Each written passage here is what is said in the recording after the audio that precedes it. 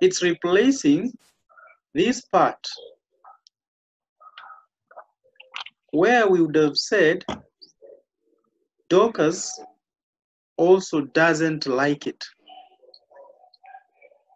But instead of using these words here, in the second part, we just say neither does Dorcas. So Dorcas therefore replaces the whole of this part here from don't to it. That is substitution. This other one says, Salim has been to Eldoret, so have I. The word so here replaces the whole of these. Have been to Eldoret. Actually, under normal circumstances, we would just say, or we would say, I have also been to Eldoret. But to avoid that, because it's already mentioned here, someone just says, so have I.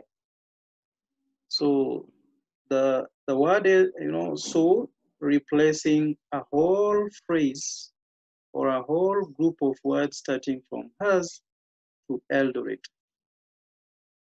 So that is basically what substitution is about, replacing a group of words with one or two to avoid unnecessary repetition. And it also helps in reducing, it helps in avoiding clumsiness in speech. We have an exercise, 2 questions. Let me get volunteers from your side to attempt this. Chome, if you can hear us, the first question.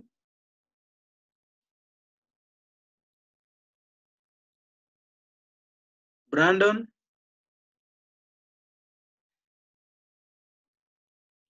Collins. Okay. Liban. Liban. Yes, sir. Yeah. Can you attempt this first question on substitution? Beth plays the drums and her sister Dash too. Do to. Her sister? Do to.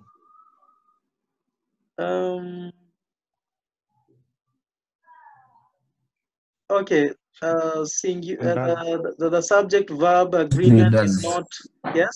Yes. Subject verb agreement. Her is singular, and the word do is plural. The word do is plural. So can you use the singular form? Beth plays drums. Liban, your answer is right, only that there is no agreement in terms of number between sister and the verb you used here, which is in plural. Someone to help us correct that? Liban or Alvin Kidake?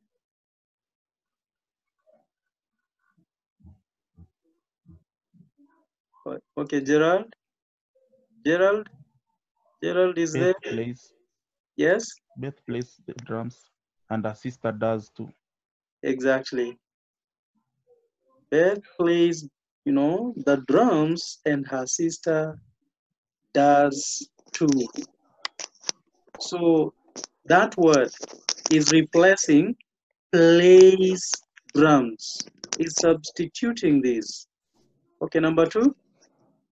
Somebody?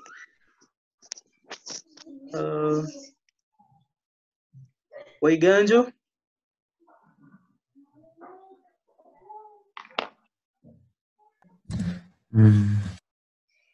Yes. Solomon? Okay, Kyle? Yes. Are those beautiful girls coming to the party? I hope so. Wonderful. I hope so. So that is how we we apply substitution. It is something very simple. The term may sound big, but the topic and the concepts are common, issues that we have every day. So that is substitution. I'll still give you more application questions on this. There's a whole exercise on this. Let's look at the next one, or the next topic. I know, like I said before about 8 of you joined the group or the class, your teacher told me that she covered all these. I'm just going to rush you through so that we are sure that we are on the same page. So we have inversion. And here is an explanation. Inversion happens when the subject and the verb order is reversed.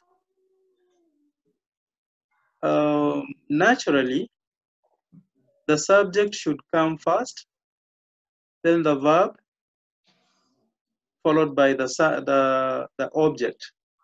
Actually, in sentence structure, we talk about the subject, verb, object, or the subject, verb, complement,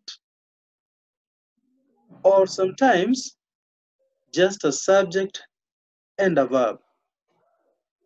And the smallest sentence we can have is where we just have a verb. So these are some of the sentence structures we have, where we start with the subject, the verb, and the object.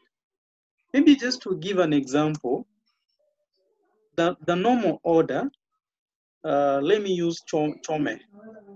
Chome kicked the ball. Chome kicked the ball. Chome is the subject, kicked is the verb, and the ball is the object. This should be the normal order. This should be the normal order if we were writing the sentence. But now there are times when we have the verb come before the subject. That is when we'll say that inversion has taken place.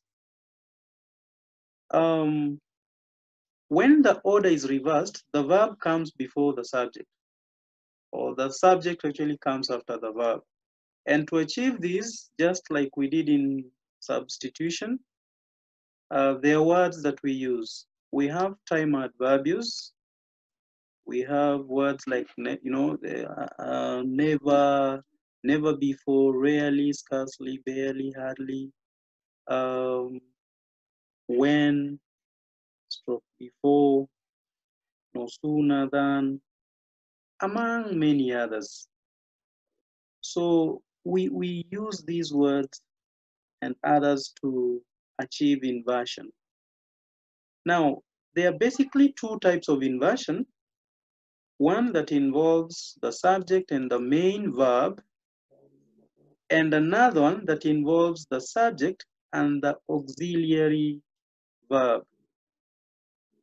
Now, this one, as you can see, the subject interchanges position with the main verb in a sentence.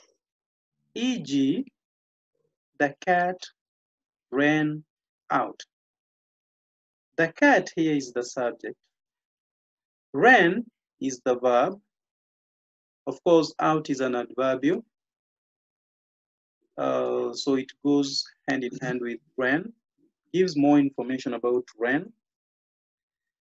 So here, when inversion applies, we get outran. Here the verb is now coming first, the cat, which is the subject. So if we were to analyze this sentence in terms of subject, verb, object, order, we will have something like OS, where I mean, not OS, VS, where the verb comes first, then the subject. That is what we are calling inversion. As you can see, this is inverse. It's not like this order that we are using up here, or this common order or sentence structures in English, where the subject comes first all the time, unless the verb is appearing alone in a sentence. And these are usually commands. Sentences like get out, that is just a V. But now here it is a whole sentence, but with the verb coming first, followed by the subject. So when the main verb does that with the subject, we get the first type, that is the subject main verb in the inversion. This type can be used after after exclamations with here and there. Exclamations that have the words here and there. For example, here comes the teacher. Here comes the teacher. Naturally, this should have been the teacher comes here. But because it's an exclamation, it will be here comes the teacher. Come appearing before the subject, the teacher. We have another one here. There goes the woman. There goes the woman. Goes, the main verb here, comes before the woman. So these two examples, I think, can sum up the type of inversion here, subject main verb inversion, as I've stated. Then we have this other type that involves the subject and the auxiliary verb. And I hope you all know what auxiliary verbs are. These are helping verbs, verbs that help the main verb communicate a message or something. Now, in this case, the subject swaps places with the auxiliary verb in a sentence. And I think this is the commonly used type of inversion in English. It is put to use more than the subject main verb inversion. Examples here: hardly had I begun to speak when she interrupted me. You can see this order here. We would have said I had hardly begun to speak when she interrupted me. But now we say hardly had I. Had swapping positions with, position with I. Same thing happens here. No sooner had I. No sooner had I. Where we would have expected I being the subject to come first. I had arrived, then they started to cry. Now it is no sooner had I arrived, then they started to cry. Other uses of the same type of inversion, we can use this inversion after adverbials that express, or adverbial expressions beginning with only and not only. For example, only after I met her did I realize I knew her. Did I, instead of I did realize I knew her. Only when the bus stopped did he calm down. He did calm down only when the bus stopped. So you can see the inversion is just involving an auxiliary and the main, and the subject. Otherwise, the main verb remains in its intact in its position without any interference with the subject. Okay, it's also used, or this type of inversion is also used to ask questions. For example, did you see her? You here being the subject is coming after the auxiliary verb did. Otherwise, you can see the main verb see is in its position. It's also used after words so, neither, no, etc. For example, Daniela or Daniel has never been to China. Neither do I. Neither do I. So you can see that order, reversed for that matter. More examples on inversion, especially involving the auxiliary verb. Not until you grow up will you be allowed in here. So will and you again have swapped positions. Naturally, we would say you will be allowed in here. Now it is will you. Under no circumstance can you smoke here. Can and you. The same rule as applied. We have interchanged or reversed their positions. Little does he realize how beautiful she is. Does and she does realize how beautiful she is. That would have been the case naturally. But now, does is coming before she. And that is what we call inversion. Let me allow somebody to ask a question. Hello, if you're hearing me. Any question up to that point before we look at the exercise?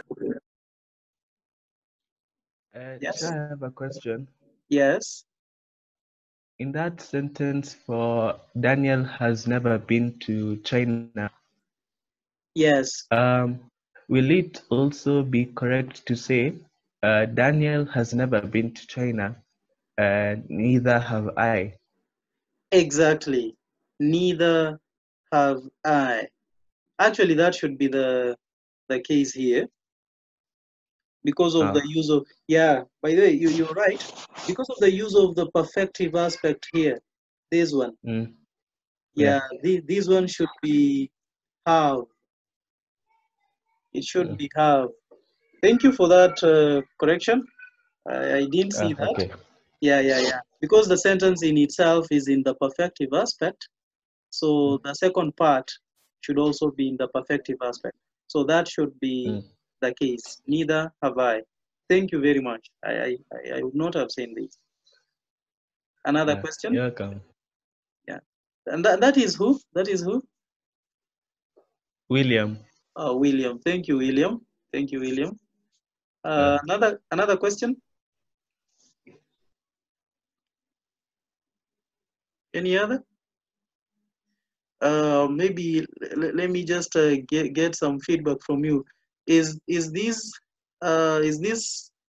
document here going to help you understand this notion of, or this concept of inversion?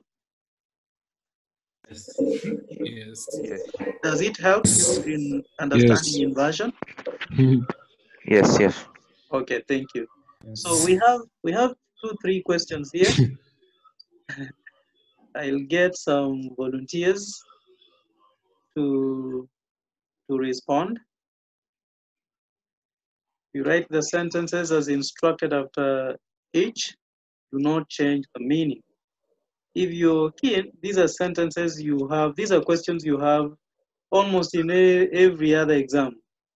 And no one ever tells you that they are testing on which grammar aspect. But now you know. Every other time you'll be seeing these kind of questions, know that they are either testing, on substitution, inversion, or ellipsis, as we are going to see thereafter. So somebody volunteer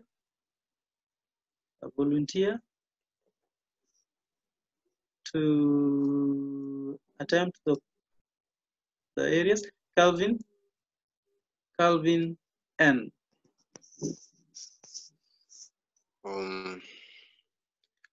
Someone is knocking at the door.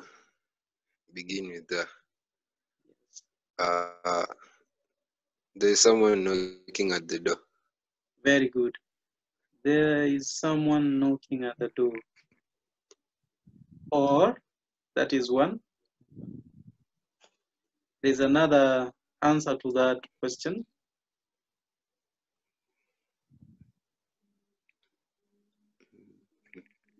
Can you say? Yes. There goes someone knocking at the door. Actually, even without using goes, it will just be okay if you say there knocks someone at the door. There knocks someone at the door. Thank you. That is who? Who is that? Yes. Collins. Oh, Collins. Thank you, Collins. You may not even use the word goes. You can just say there knocks someone at the door. There knocks someone at the door. Inversion will have applied there, where someone is the subject and knock is the main verb, and they have swapped positions.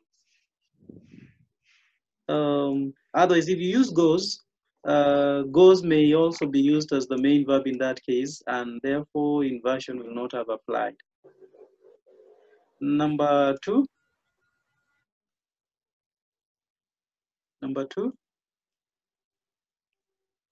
Somebody? Seldom are they late. Yes, seldom are they late. Perfect. That is who? Guillermo. Thank you, Guillermo. Seldom are they late. Number three. Guillermo, I'm sorry, let me just confirm. Since I'm not the host, how can I have the names of the speakers always appear here? I just want to have them as someone speaks. What can I do to have them appear? As someone starts speaking, I see them. Put speaker view. Yes, speaker view.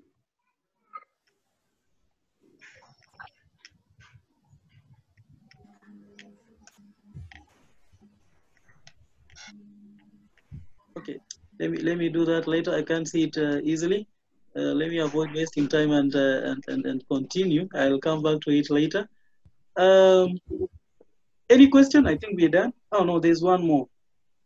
The people went off in different directions. Of when the people in different directions. Perfect. That is who? Yusuf. Thank you, Yusuf. That is correct. So that is practically what you'll be meeting in exams concerning inversion. And I think with this document, you can have the basics. Now, the next item, unless someone has a question, is gerunds. I remember the last time we were looking at the areas we would cover, we mentioned these, and Guillermo did a post or share a screen of the definition, a screen giving a definition. It's not right now. So a gerund is a noun, and it's a noun that ends with ing. It is formed by adding ing to a main verb. So anytime you get a verb ending in ing and it is used as a noun, know that the word is a gerund. I've given examples here: reading, smoking, drinking, swimming, etc. Maybe before we even continue, gerunds, being nouns, they are either used as subjects or objects in sentences. Because they are nouns, they can perform the functions of subjects and objects in sentences. And maybe for those who didn't know, it is only a noun that can perform these two functions. It's only a noun that can perform the function or the role of a subject and that of an object in a sentence. Except for special cases where we use some adjectives as nouns. But in that case, they have also been converted into being or into the class of nouns. So it's only a noun that can perform these two functions. And for that reason, therefore, can I have 4 people, each giving a sentence with reading each giving a sentence on any one of these, either serving as a subject or as an object. Did I hear someone say something? Somebody to use this sentence, I mean this word or this or this or this one as a subject or a noun. Maybe I should give an example. Let me use smoking. Smoking is not allowed here. Smoking is not allowed here. Smoking has been used as a subject in that sentence. Smoking is not allowed here. It's just like saying cows are not allowed here. So somebody, thank you very much. Thank you very much. At least I can see the speakers. So somebody who is willing to do this for us. For the first one. Yes, the first one. That is Calvin. Yes. Reading should be done often. Thank you. Reading should be done often. Correct. Smoking, I think I've already done that. Drinking, somebody? Or you still want to continue, Calvin?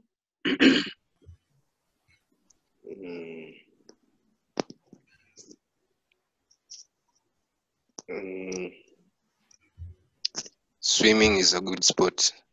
Swimming is a good sport. Thank you very much. That's correct.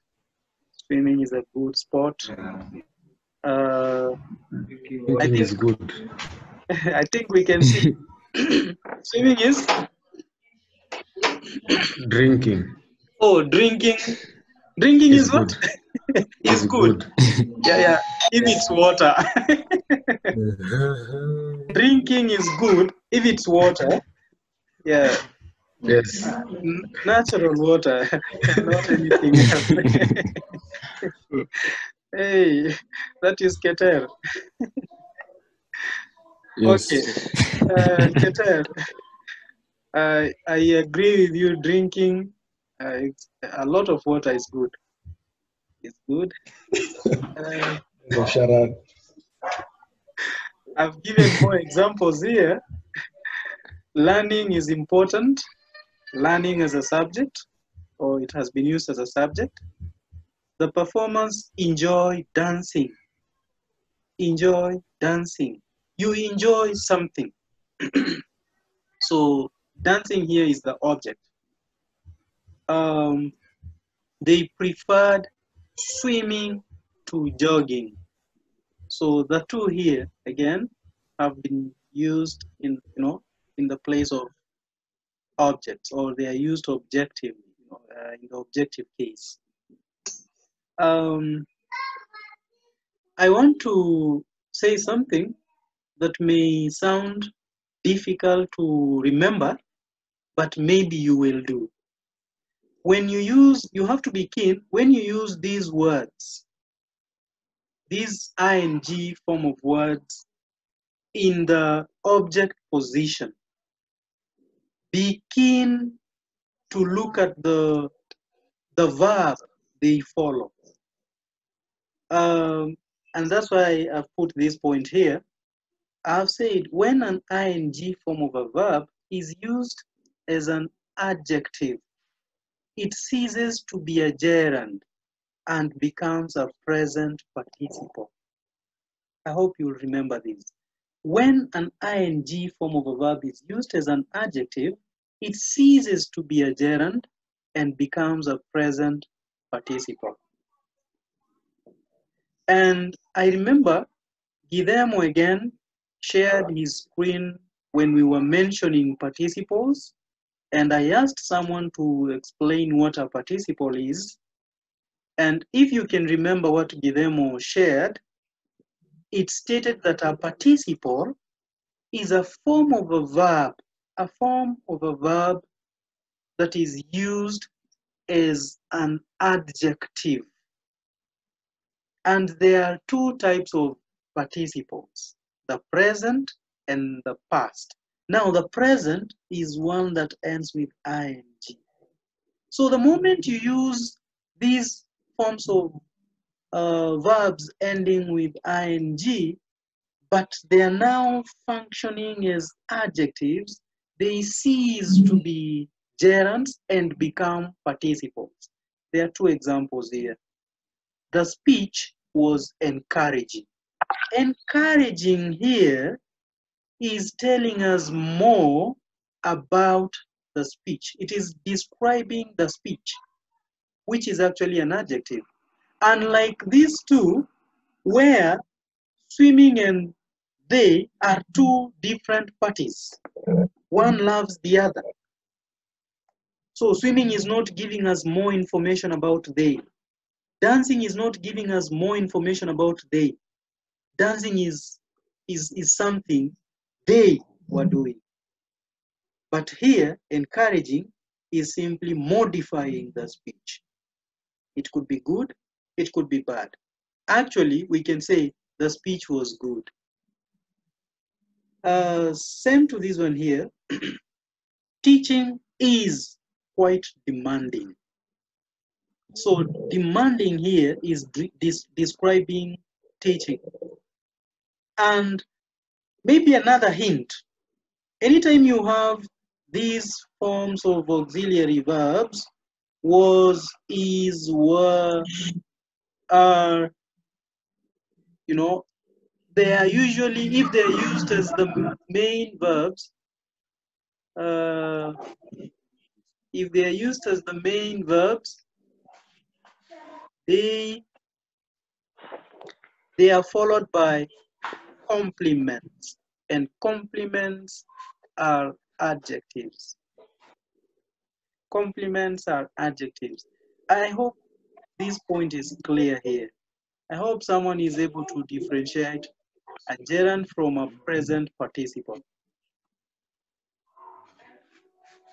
Any question up to this point?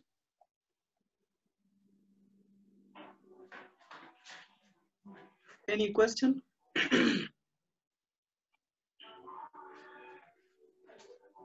If there's no question, then I request to rush you through participle clauses.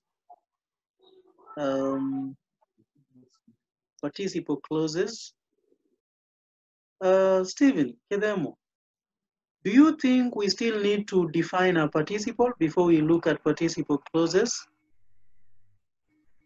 Do you think your friends still remember what a participle is?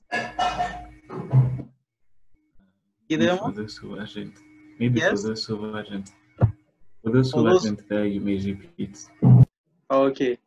So a participle, like we once said, a participle is a verb used as an adjective.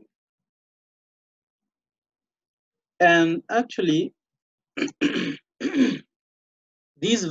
there are two types. We said there are two types. We have the past participle and the present participle. And our topic, of course, like I said, is on participle clauses, and these clauses are actually based on these types that we are talking about here. If a clause involves a past participle, then we'll talk about a past participle clause. If a clause involves a present participle, then we'll be talking about a present participle clause. Maybe I just needed to give examples here. Talk of, I don't know which one can I use. Let me use the word delighted. Delighted. I've used the word encouraging up there as a verb, as an adjective, encouraging. I've used the word demanding.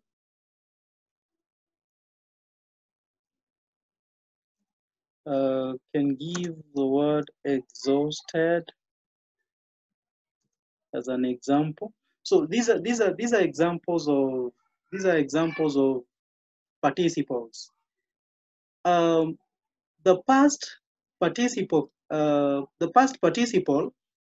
is usually formed by adding ed or d to a regular verb. While this one is formed by adding ing to a verb. And maybe I like believing that I'm talking to students who are meeting the topics we're discussing for the first time. So when we talk of a regular verb, we are referring to those that can form their past tense forms or past participles by adding ed or d. Otherwise, the irregular ones may form their past tense forms in very funny and unique ways. So we will use the regular ones as our benchmark. So this is basically what I can tell them before we look at our participle clauses. So we are saying that a participle with one or more objects or modifiers form a participle clause. In a way, we are trying to say what a participle clause is. But maybe to make it easier, Stephen, a clause, Yeah. yes, a clause is a group of words with a definite verb in it. A group of words with a verb in it. A verb being a major part of that group of words.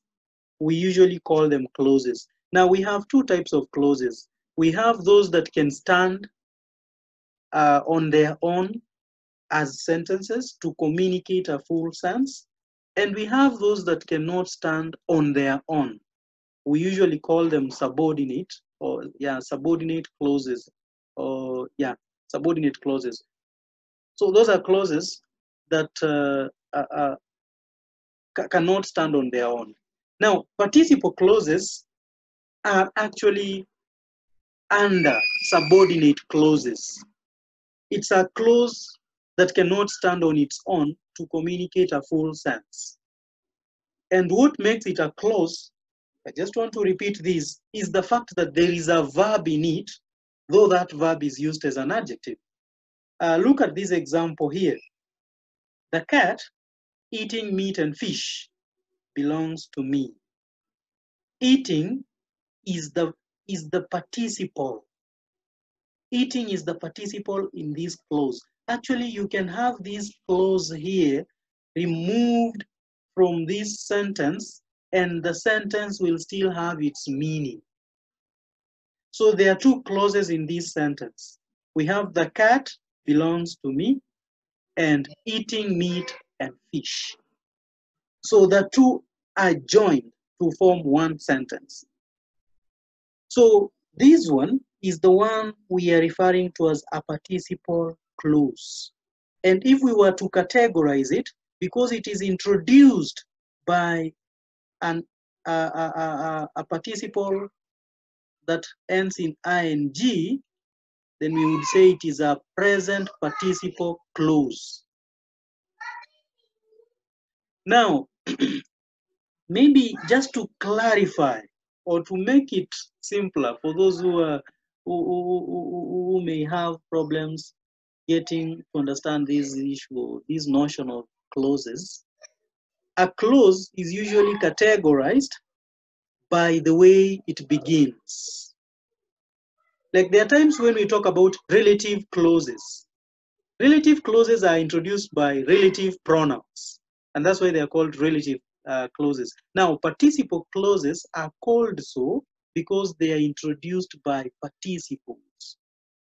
And you will see that all the time, all the examples we'll be giving here, they will just be clauses introduced by participles.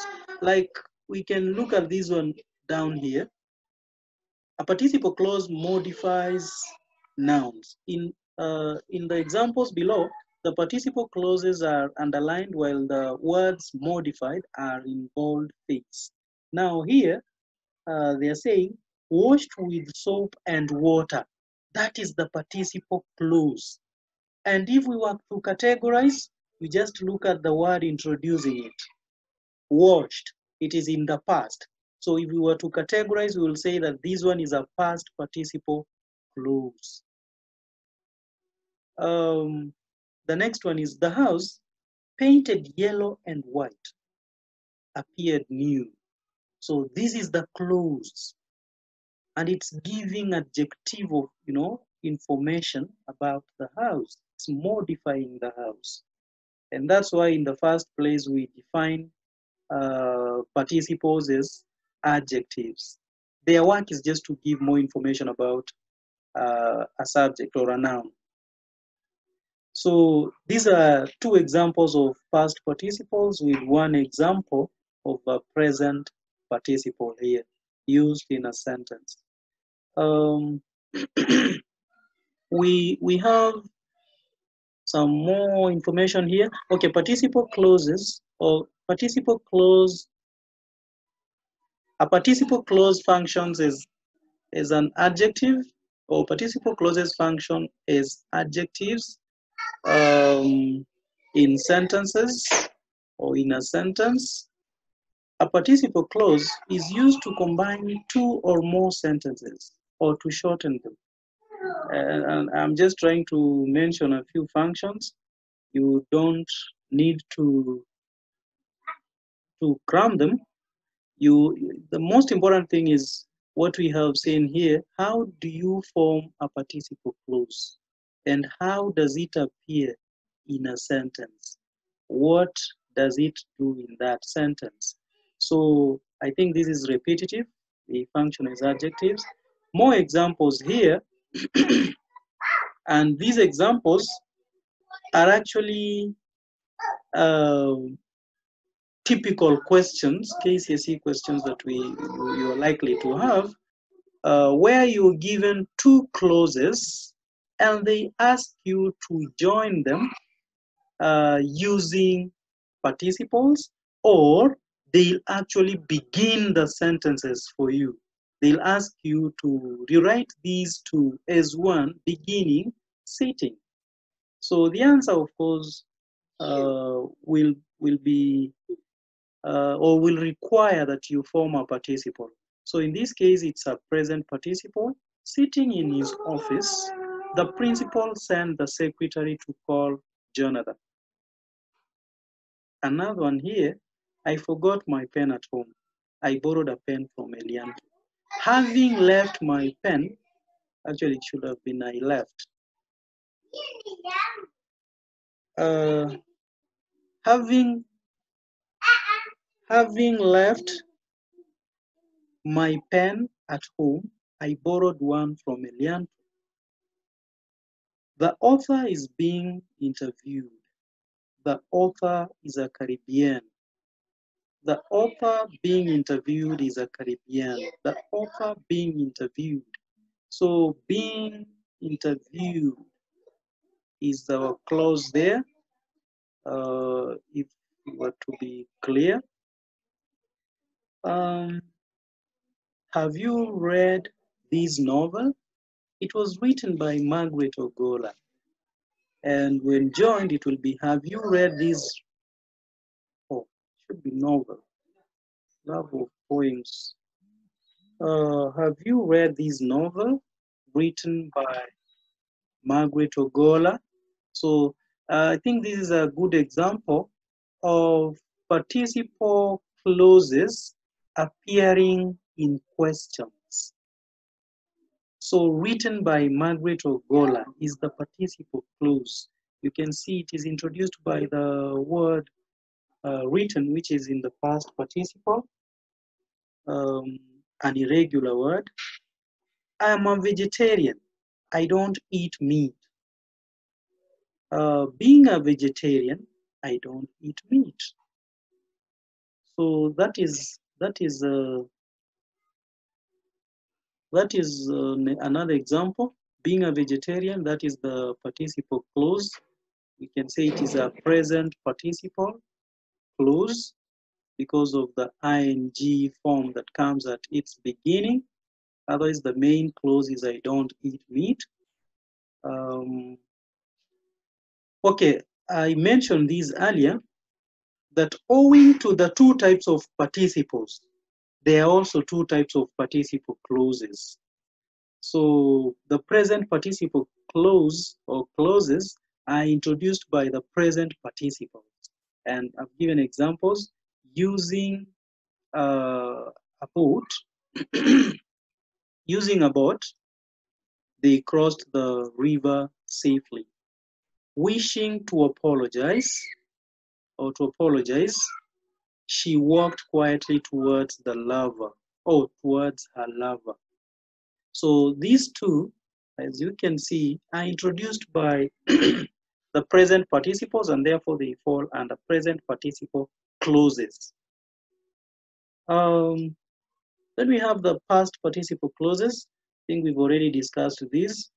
In having been introduced by the present the past participle, they form the past participle clause. So that is the case here. Delighted at the prospect, he quickly paid the fee. Delighted, it's a past participle, introducing this clause here, this clause here. So this clause here becomes therefore a past participle clause. Any question up to this point? Any question up to this point? Chair, I have a question. Yes, Kyle. If we could please scroll up. Yes.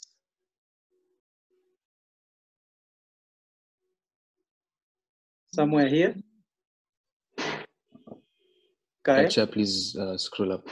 Again? Yeah. A bit lower. Oh, to where we were dealing with. Yes, there. The example that reads, "I left my pen at home. I borrowed a pen from Elianto." Yep, let me see. Elianto, yes, I'm here. I left my pen at home. I borrowed a pen from Elianto, yes. What's your question there? My question is, will it be okay for you to say, leaving my pen at home, I borrowed one from Elianto? Yeah, leaving my pen at home, I borrowed one from Elianto. I think that the difference here, okay, the sentence, grammatically it's okay, it's correct. That clause is correct. But I don't know whether semantically, that is in terms of the meaning, the exact tense here. I don't know whether the tense will agree, because here it's like the reason the guy is borrowing the pen is because he or she left his at home. But now he has to write, so he borrows one. So it's like one action happened before the other. Kyle, are you getting me? Yes? Yes, I am. Yes. Yeah. So to have that aspect of one action happened before the other, we now use having, the perfective aspect. Otherwise, yours is correct, but now it suggests that the borrowing may have happened at the time when he or she was leaving the pen at home. Okay. It's like the two actions are happening at the same time. Okay. So, let me say simultaneously. all right. Yeah. Thank you. Maybe just to maybe to convince you more, though I know you're already convinced. Let's say someone is hit by a car while they are crossing the road. You see, you will say crossing the road, comma, the person was hit by a speeding car. This one, Kyle, is now the situation that shows two actions happening simultaneously. The hitting and the crossing happened at the same time. But here, the pen was first left, then the borrowing came later. So I hope I've now convinced you more. Yes, you have. Oh, okay, thank you so much. Any other question? Any other person with a concern? Okay, I think because I can see time is also running, I don't know. Stephen Guillermo, can you guide us? Do I stop here so that we continue from there tomorrow? Oh no, the next time we'll meet. There's another lesson this week. We might continue. Yeah. I'm told there's another lesson this week, right? Yeah. So Guillermo, yes. I'm going to forward this document to your teacher so that you can have it and just go through the questions in advance. When we meet, we'll have an easier time finishing up on this. It's a very short topic, but there's a list of questions that I may want to give you thereafter. And then, Guillermo? Yes. Your teacher, I'm just summing up, I think we can consider the lesson closed. Your teacher told me that she has covered some of the things we had mentioned or we had listed with you. So if you don't mind, you can just have a list of those that you feel we should start with and send them to Madam Magun. I'll get them immediately. Or if you think that the things we listed with you have to be done, then you'll not need to write me the list, because I think I have the list. So what do you think? I'll send the list. Yeah, because it was on writing, functional writing, and some grammar aspects. I'm willing to even take you through essay writing if you okay. Poetry, I have all these. So if you okay, I'll do that. But if you have your own, you know, preferred items, let me get them in advance so that I prepare something on them. Okay. Is that okay, Gidemo? Yeah. Okay, thank you. So should I now leave the meeting?